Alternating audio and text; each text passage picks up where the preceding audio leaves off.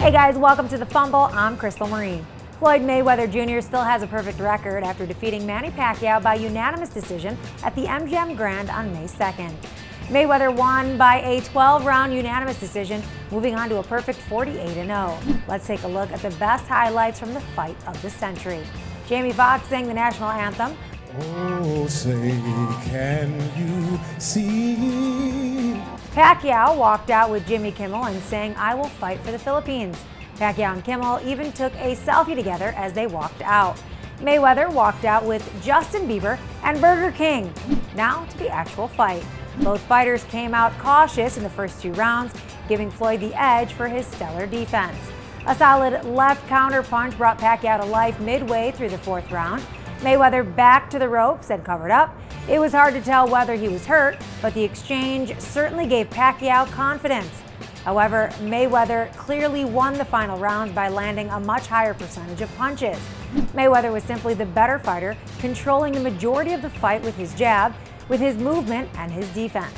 The most engaged part of the fight came during round 8. A good left with 2 minutes and 25 seconds in the round by Pacquiao.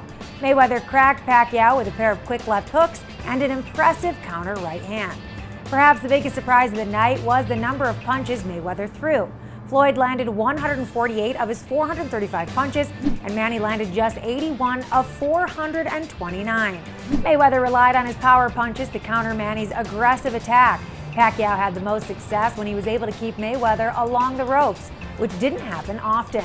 Floyd was able to quickly get out of the way whenever it seemed Pacquiao was getting to him.